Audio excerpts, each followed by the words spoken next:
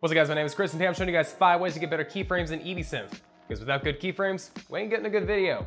So let's get into it. Now the first tip I have for you guys is a wide shot. A wide shot, a lot like this one right here, works wonders for EbSynth.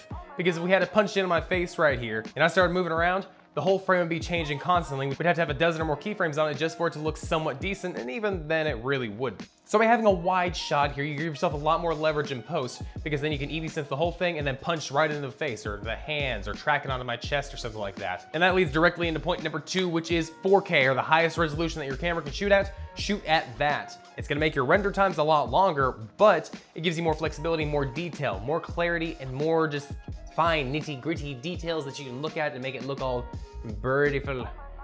beautiful. But 4K is where it's best at for effects and stuff like this because it gives you more clarity, more detail that you can just bend the image just that little bit more, or in this case 4 times more, and it just gives you a lot more leniency in post, which I personally love. Especially with something like EbSynth where you need all the available detail possible because that machine learning just uses everything to figure out where these next little smudges or frames are gonna be at.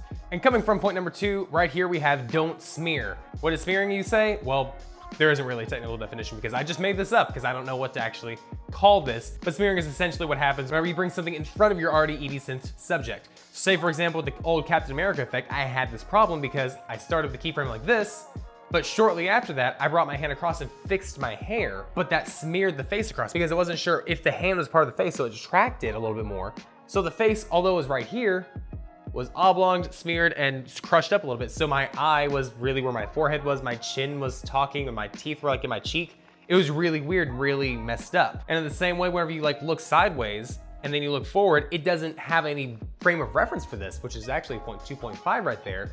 You gotta make sure that you have all your like subject matter in the frame before you start this. We know if we look this side, we see this side of the face, we know there's gonna be another side of the face right here.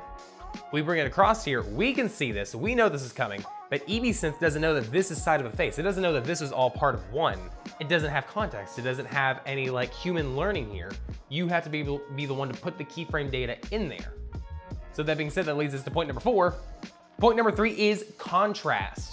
Having a large contrasty image helps a ton with this stuff. EbSynth uses 2 different things. It uses a keyframe, which is its baseline here, but then it also uses a video underneath it to kind of guide itself forward. Let's give an example real quick. Say for example, in this EbSynth, I did my hair pink, but my background's black, so the only thing that it can really tell in the normal video is that there's all this black around a white as can be ghost face.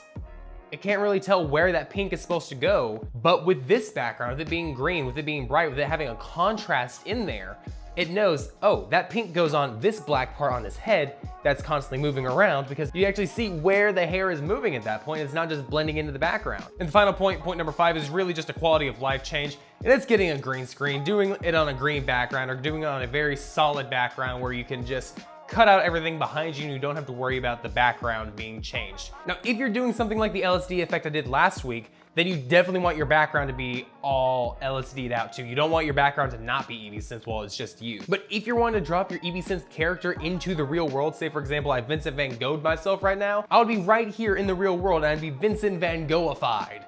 And that'd be really cool to see. But at the end of the day, if you don't have a green screen, it makes it a lot harder to do that because then you have to keyframe around the person. Makes it a lot more hard and tedious, and I don't want to do rotoscope anymore. And that's 5 tips to get better keyframes for EbSynth. With that being said, I hope you guys enjoyed this video. If you did, click that subscribe button down below, and right up here is a tutorial playlist for other EbSynth uploads I have.